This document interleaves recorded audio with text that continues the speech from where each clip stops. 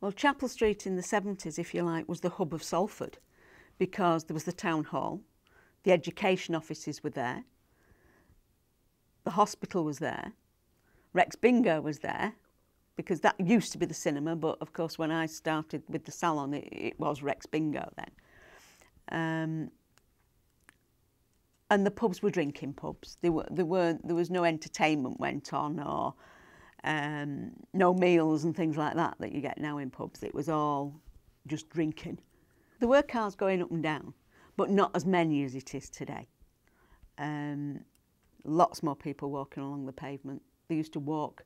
Rather than catch a bus, they'd walk because there wasn't double yellow lines and the people could nip in and out of shops. And people were so friendly.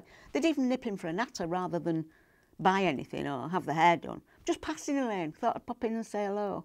Do you want a drink? Yes, please. You know, and that was the way it was. They were such a friendly crowd. They all the businesses and the people in the area came in and said hello. And we do this, we do that. If you want any help, let us know. And they welcomed me to the street, which is really nice. And it became like a big family. They were so friendly and helpful. When we first went into the shop, it was very, very old-fashioned. It really was. Everything was so dated. It was a huge, big salon. I think at one time it might have been 2 rooms, but they knocked it into 1, so it was very big and long. And behind that was what we used to use as the staff room, and behind that a kitchen. So it was great. And a friend of mine made me a reception desk for the front, because there hadn't been a reception desk. And we got an old till, one of these drawer things that you pull out and shove in, a wooden one. And the clients that came in had never been offered a drink. So we used to make drinks in the kitchen, and it was as if it was in a different era and we were bringing it into the era we were in, because I was young and the people that had had it before were probably in the 50s, 60s. So it was a big culture shock for everybody, the stuff that we did. The ladies that were coming in that used to go there before I bought it, they all had a khaki look to the colour. A brown had a greeny tinge to it. It wasn't a natural colour. So when I renewed everything and they started coming in, and I'm saying, well, why don't we have a little bit of a tint of red in that, or a bit warmer colour? It wasn't long before they realised how much better the hair was, really, and they loved it. There was quite a few pubs on the street. In fact, we were next door but one to a pub. There was Chinese shops, there was bike shops, shops that necessitated what you would need to buy to keep your days going. There was greengrocery shops and things like that. So car sales rooms. There was the Rex Bingo Hall opposite. So they'd come out after having bingo, they'd come and have their hair done as well, you know. And I used to have people coming in from Granada, not the stars. The women from the cafeteria would come in and they'd tell somebody else, and the women from costume would come in, or makeup, and you used to hear all the stories as well, which was great, you know, that you shouldn't really hear, you know, about all the stars and what they were up to. And so it was a real gossip shop, really. And there was so much to watch. If you had time to look through the window, you'd see all sorts of characters. I'd see business people, solicitors rushing from one place to another.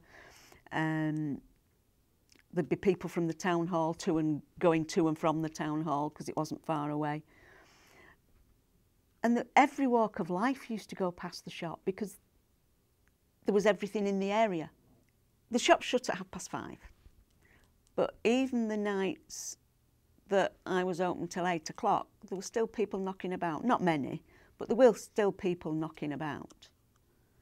But you used to start work a lot earlier. You'd have people getting up at 5 o'clock to go to work. You know, so it did quieten down a lot. There was no cars after 5:30. Very few. It was a lot quieter. And I think that's probably why when it was dark, we were a bit scared, because there was nobody about. Once it started going dark, you had to lock your door. because there were some characters. And it can be a bit frightening, especially women on their own. So we did, even those days, have to lock the door after dark because all the other shops had gone. All the other shops had shut up for the night. 5:30, 6 o'clock, they shut. And we were the only one with lights on in the street. I just settled in very quickly. And it just shows you the clientele that we had, because I had to have quite a serious operation. And I'd looked to getting somebody I knew to come in and do the work for me to keep it going. And she wanted to charge me more than I was taking in a week to do the work for me. And my mum, I'd got the apprentice and I'd got my mum coming in helping shampoo and things like that. And I'd taught my mother a bit like an apprentice. And my dad, when he wasn't working, had come in and do the till and things like that when we were busy on Saturdays and things. And all the ladies that used to come in and have their hair done said, "Don't bother about getting anybody in. Your mother can roll me up, she's done it before. I'll comb myself out, we'll manage." And they managed. They still came back every single week, and my mum did the shampooing and set them up, and then they brushed themselves out and did it for 3 weeks while I couldn't go in and do it, and still paid full price. So that shows you the type of people they were and how loyal they were. Learnt an awful lot from the people around me. I also made a lot of friends, and I still do some of those people's hair today, even after all these years.